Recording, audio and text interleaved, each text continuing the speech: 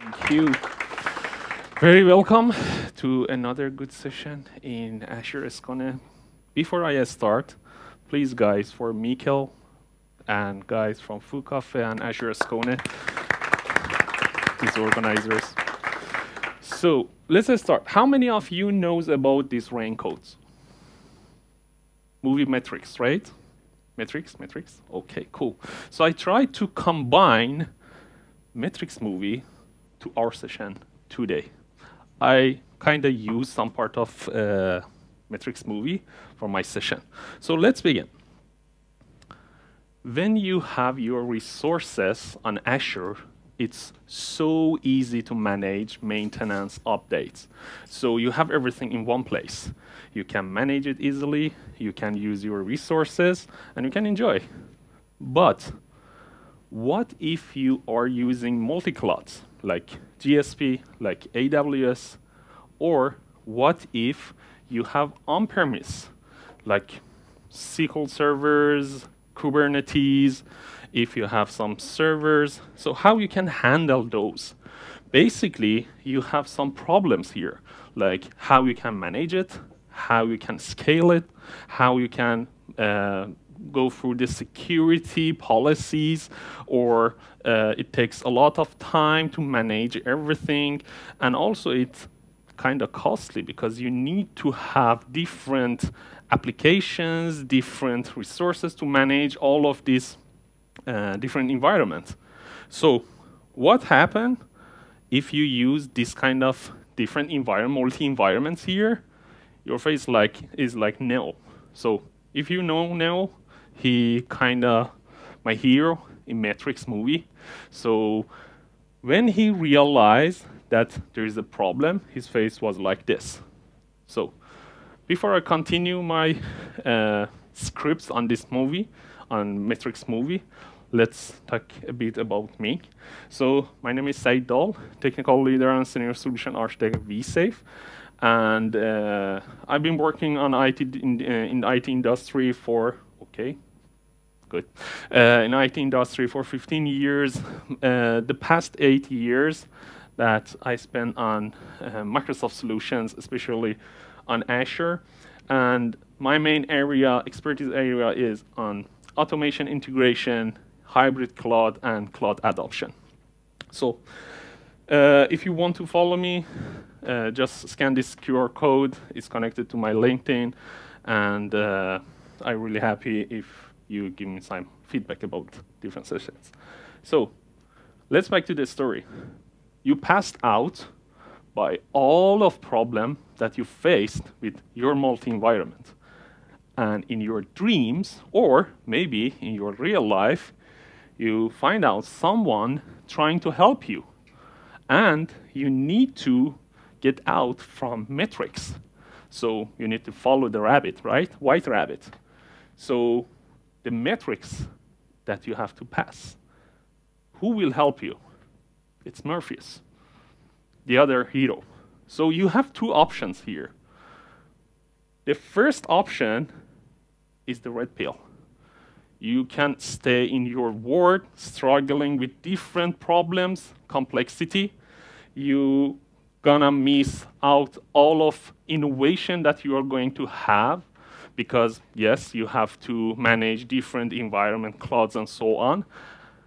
But in the other hand, you have the blue pill, which helps you to go to outside of your metrics.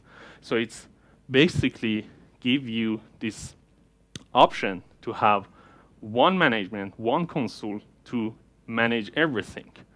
So what I'm going to tell you today is about using this Azure service to manage multi-environment. And it doesn't matter if it's the other clouds or if it's on-premise.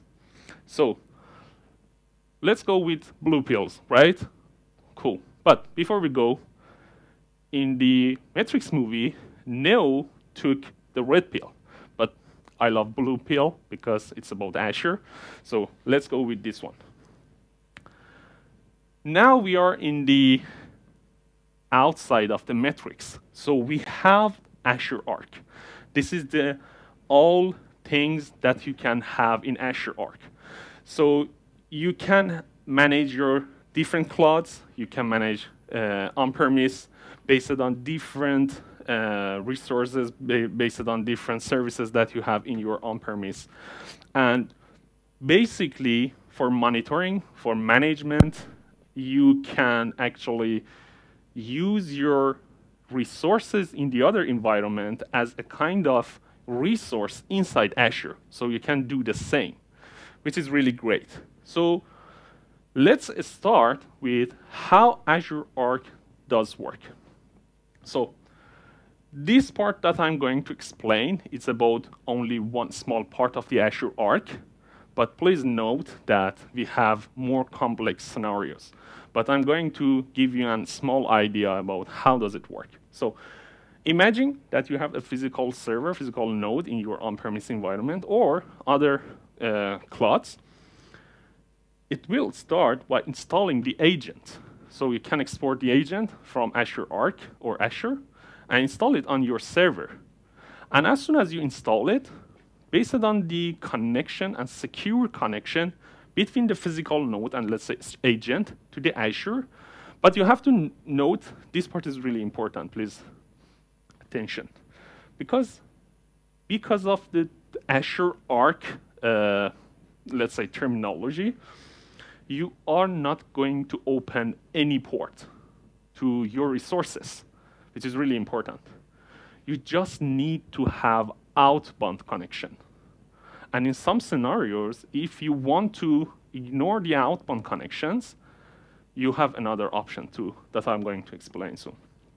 So we installed the agent. The next step is outbound connection. So by this connection, all metadata from your server, your, let's say, resources in the other environment will goes to the Azure based on those metadata. And as soon as you got this information in the Azure, your server become a kind of resource inside Azure. So when you have this server in your Azure environment, you have these options. For example, you can use cloud security, you can use log analytics, policy, also you can use monitoring services and so on. So basically, it's amazing. You can use your on-premise resources into Azure. So we have different type of, let's say, name convention for the Azure Arc. And it's really important, please note, to use the names like this, because it's like SharePoint. SharePoint is P in middle, right? So many people trying to type SharePoint without capital P. So these name conventions are really important. So one of the important one is Azure Arc Resource Bridge. What is the Azure Arc Resource Bridge? So you can manage your VMware, I'm talking about vCenter, big data center that you have, or even Azure Stack HCI. Or you can use VSphere System Center VM Manager. So you can use those, you can bring those management, those configuration to your Azure environment. Basically, by this connection, by creating this connection, you have this option to manage your disks. You have option to resize your VMs without using actually the vCenter, for example. You can have everything inside Azure, which is really great. The only things that I have to mention, this one is in preview version, maybe some bugs, but it's okay. Basically, I've tested on VMware, and it works like a charm. So if you have a big organization managing by VMware or Stack HCI or even Windows-based hypervisor, so you can easily use this kind of resource bridge architect. So next one, which I really like it, is Azure Arc enabled servers. Azure Arc enabled servers helps you to manage your servers. Basically, it doesn't matter if it's a server, a VM on Google or in AWS, or even it's a physical server that you have in your office or in your data center. You can easily use all of Azure options that you have for monitoring, management, governance, protection inside Azure. And it's really great. So one of the things that I love about Azure Arc enabled servers is you can use automation too. So based on that option, imagine that you can really easy push codes from Azure to your on-premise server. And it can be possible from Azure Automation or even Logic Apps. So you can see how much is easily to manage your servers and use the automation in your environment, even on-premise environment. The other part is related how much you can make secure this connection. You can use a private endpoint. You can use VPN for your connections.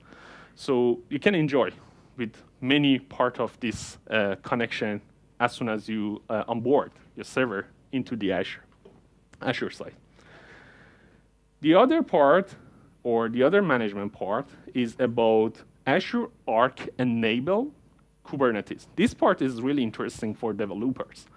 So if you have worked with AKS or Azure Kubernetes service cluster, you know how much is really good if you can manage your Kubernetes inside Azure.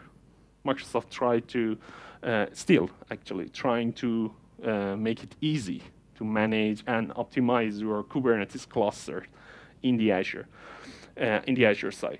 However, if you have on-premise or if you have Kubernetes on the other clouds, how you can manage that? If you have Kubernetes in your on-premise and also if you have Kubernetes in Azure.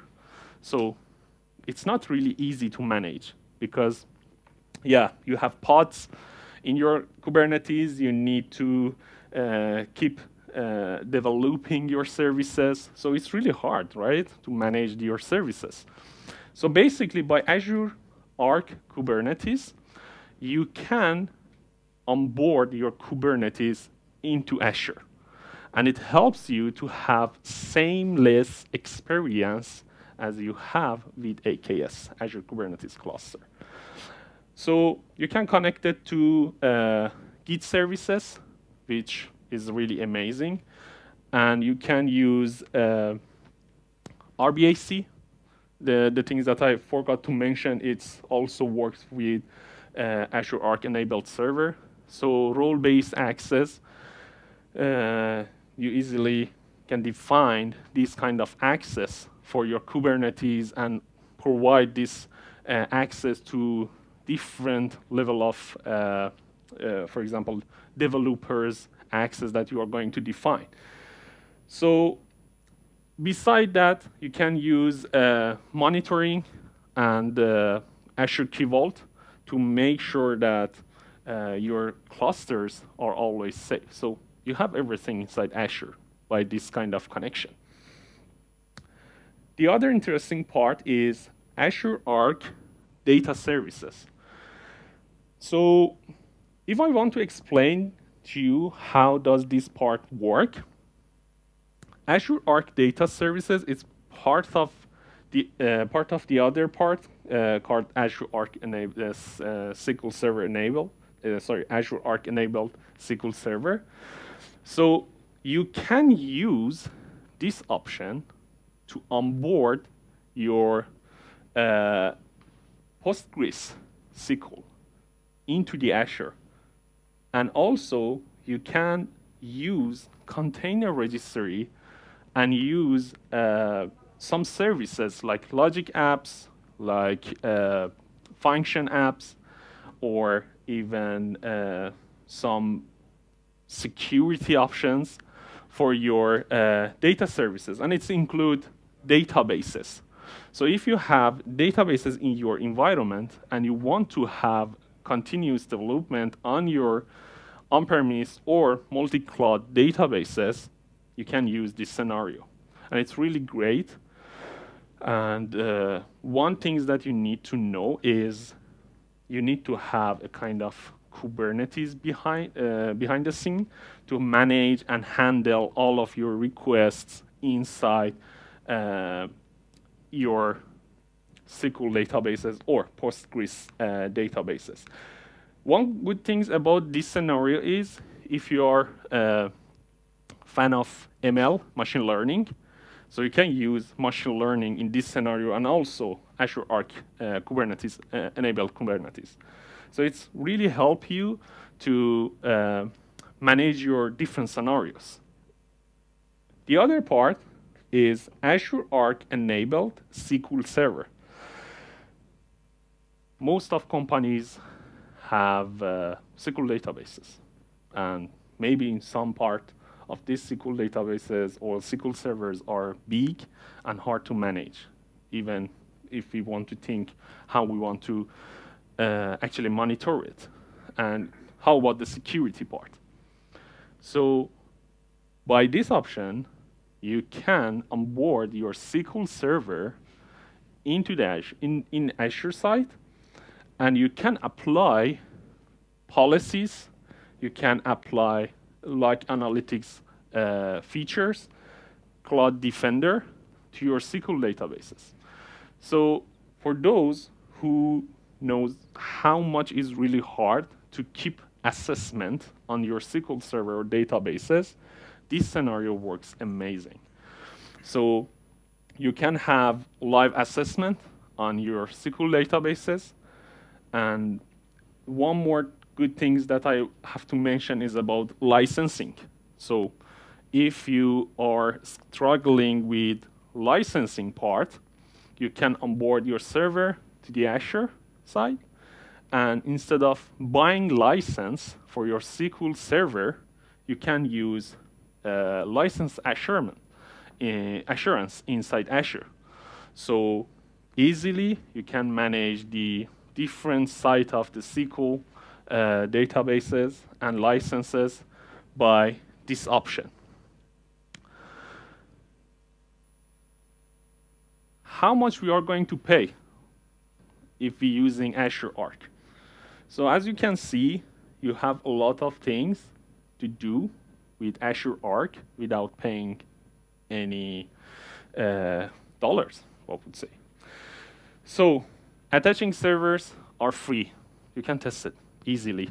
If you have a server inside your environment, if you have a computer, if you have a Kubernetes, you can easily onboard and test it. You can use tags. You can use Azure Resource Graph. So if you are really like to use your Azure resources with Graph API, PowerShell, and so on, you can use the same tools for your resources that are on-premise site, which is really great. RBAC, role-based access control, is free. You can onboard your server and manage remote desktop. So if you are IT admin, you know one of the big problem that you have always is how should I open a kind of port for developers to a specific server. So you can use this option, Azure Arc, to securely open access for a specific server. For Kubernetes, you have a lot of options like tagging, onboarding. Again, it's free. You can use resource graph. Also, you can use some part of the automation. The extension is free, actually. If you want to install the extension for your Kubernetes or servers, it's free.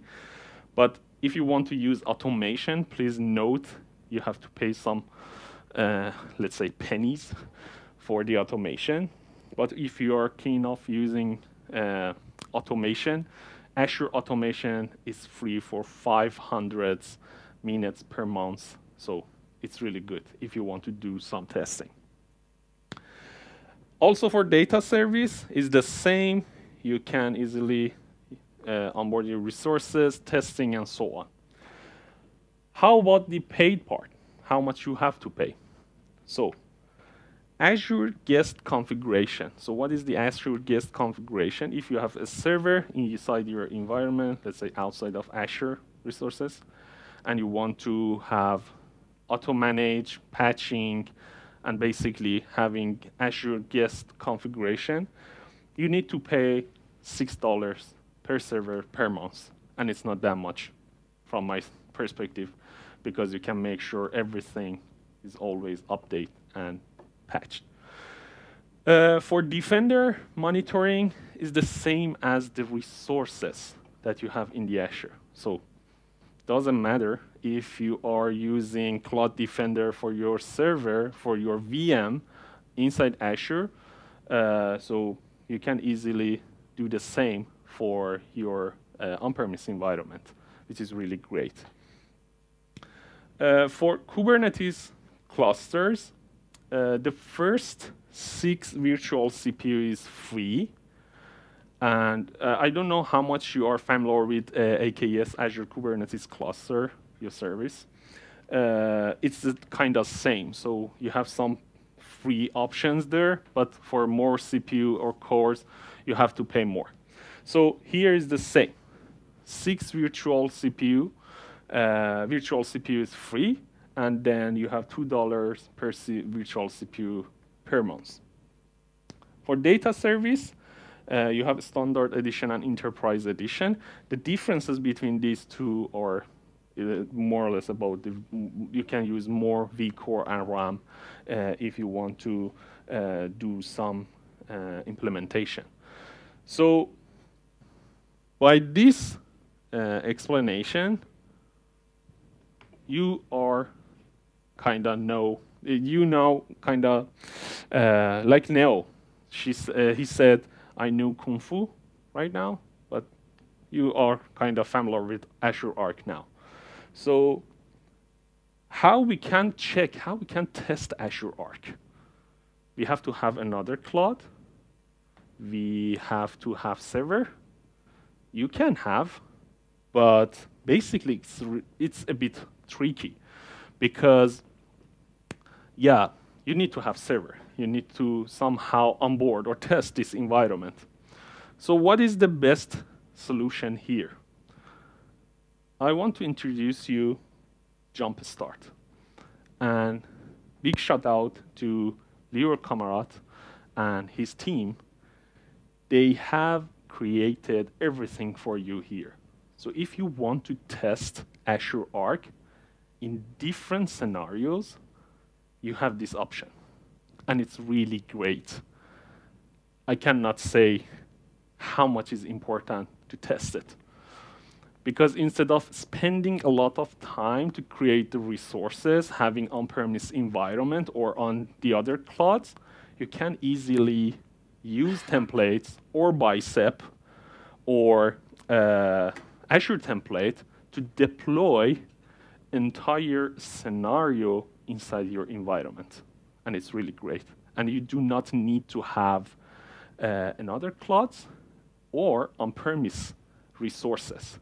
You can completely use Azure Arc. So this is the core design principle, and it continues developing. They are working a lot in different scenarios, different basically solutions. So there are 4 sides right now: Agora, ArcBox, Jumpstart scenarios, and HCI box. Today I'm gonna talk more about ArcBox because it's easy to kind of implement and start with Azure Arc, and it's really great. So for Azure ArcBox, you have different flavors. You can implement a full edition, which is included Kubernetes clusters, Arc-enabled data services, SQL databases, SQL servers, assessments, everything that you need to test. However, if you cannot use this one, you can use the other one, like DevOps Edition, that you can use even Grafana in your scenario.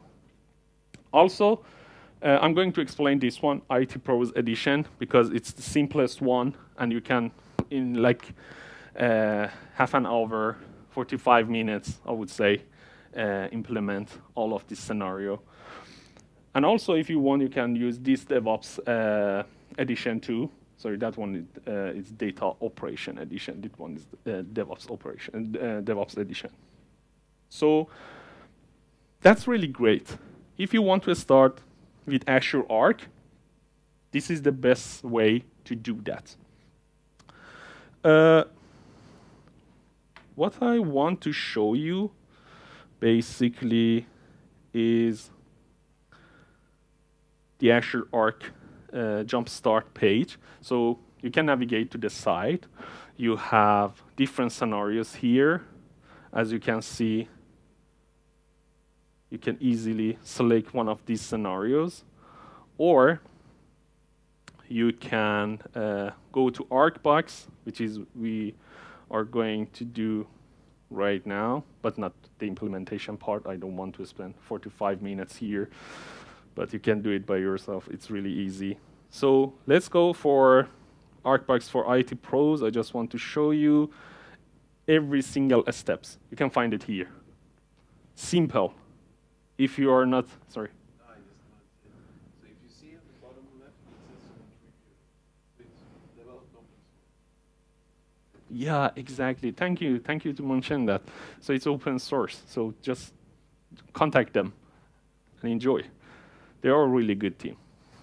So as you can see, you have some steps and also prerequisites. You just need to make sure, for example, in this case, the requirement that you need for environment, for your implementation, and some provider registering that you need to do. And after that, you can start implementing. You need to create a service principal app and then some SSH key. You can easily deploy from easy deploy connections here, or even if you're a fan of GitHub, you just need to clone and use Azure template, ARM template, or even the Bicep one. I actually use Bicep, so as you can see, let me show you here, how many? 18 minutes. So with 18 minutes, you can have entire scenario that you want to test in Azure Arc. So let's go to the Azure Arc solutions. Here, I have machines that I onboarded into Azure Arc. So as you can see, the color is a bit different. Yeah, blue, but it's here, it's purple. So it's the sign of the Azure Arc. When you onboard the servers in this scenario, you have some information here, plus some options here. For example, I can connect to the server, on-premise server. Please note, it's on-premise server. And I can use SSH to connect, or even Admin Center. You just need to install the extension. So what you will get with Admin Center here, it's so useful.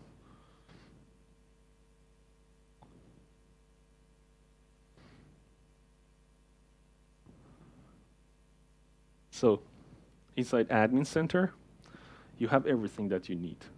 You can use these metrics, or manage your certificates, file and sharing on server, firewall. You can manage the networks. Even you can push PowerShell codes if you want. And you can use remote desktop. Let's do a remote desktop here. Why not? This is a local server.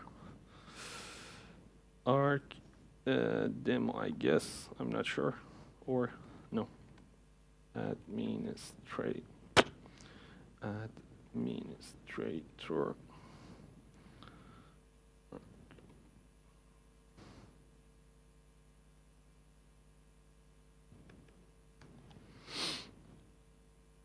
Okay, I guess I forgot the password.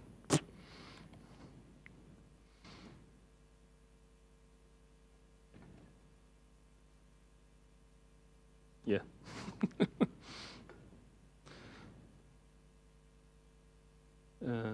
No, I don't. Yeah. Because you have all of passwords here. It's defined before. You just need to check it. So, yeah, the remote desktop, easily. Can you use RBAC, role-based access? Yes, why not? Can we use Bastion? Yes, Bastion for your on-premise environment. For those who don't know about the Bastion, so it's a kind of remote desktop and also SSH session to your resources like Linux, Windows OS, so you can use browser instead of direct remote connection. And it's pretty secure instead of direct connection to the server. So you have everything here for the server. So let's back to show you SQL Server instance. I onboarded my SQL Server too, so why not? Here, I have several options here. I can see the version of the SQL Server that I have here. Also, I have best practice assessment. We can use Microsoft best practice. I don't know what happened here, but you can start a new one, the new assessment here. So if you go to patching, I can use automate patching on Azure on my SQL Server, so there is no problem with having your SQL servers, event server, or actual SQL Server to be updated. Also, Microsoft Defender for Cloud. I just need to show you this option too. So, one good about Azure Arc Jumpstart is they put a kind of brute attack in your SQL Server.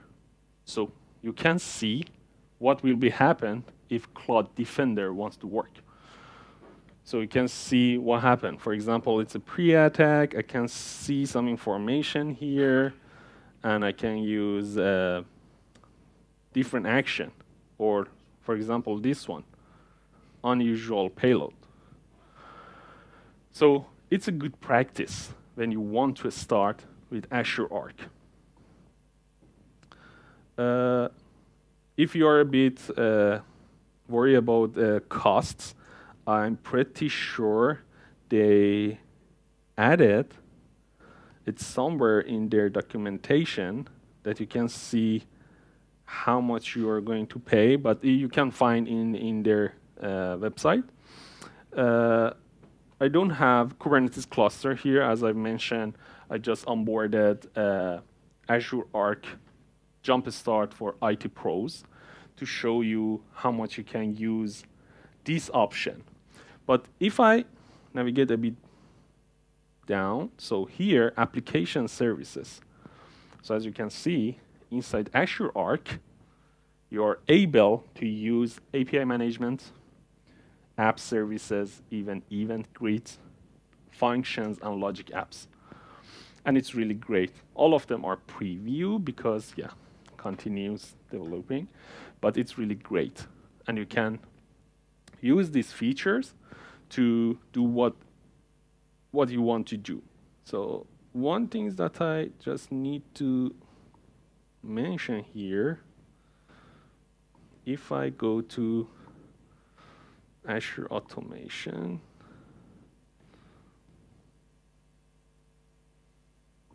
I just want to create a test.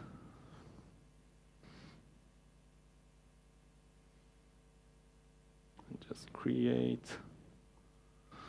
So if you want to create some automation connected to your server, if you're a fan of PowerShell or Python, you can use Azure Automation connected to your server in on-premise site. If I want to give you an idea, imagine that you have a server that you need to do some automation on that.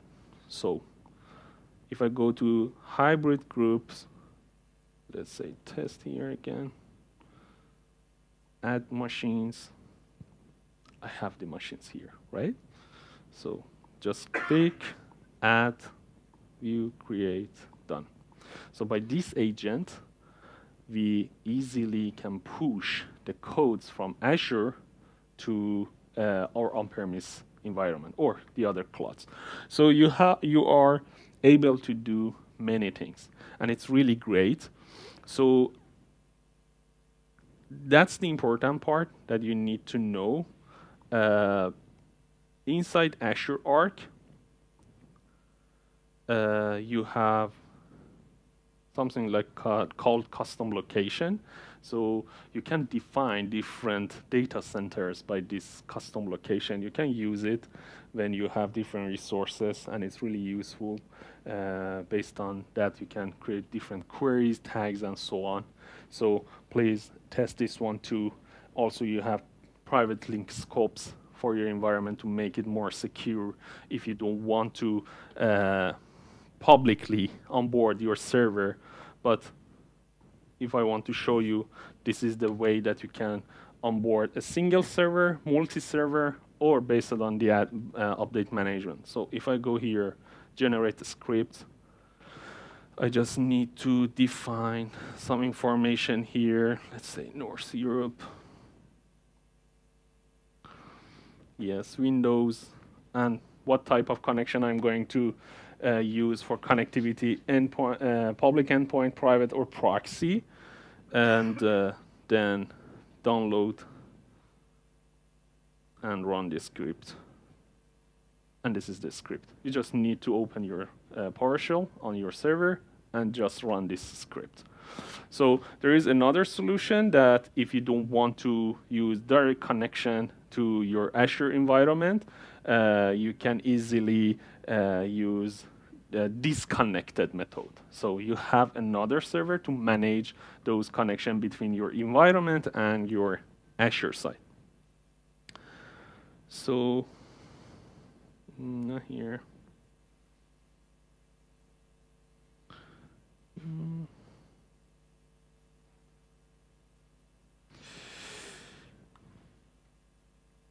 So that was the story about Azure Arc, kinda connected to metrics.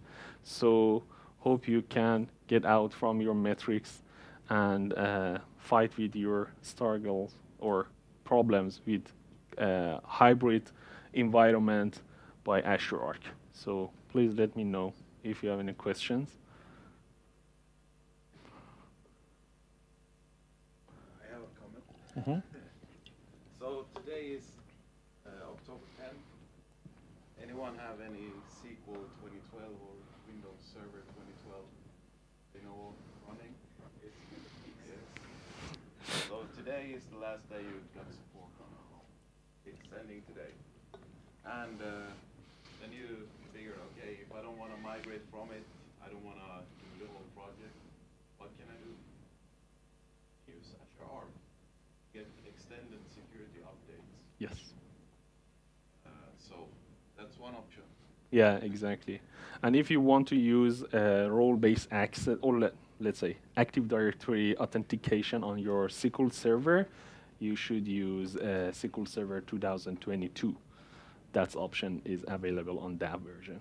So thank you so much for the comment. It was really good. Yeah, you can say it's a high topic from most of our customers at the moment.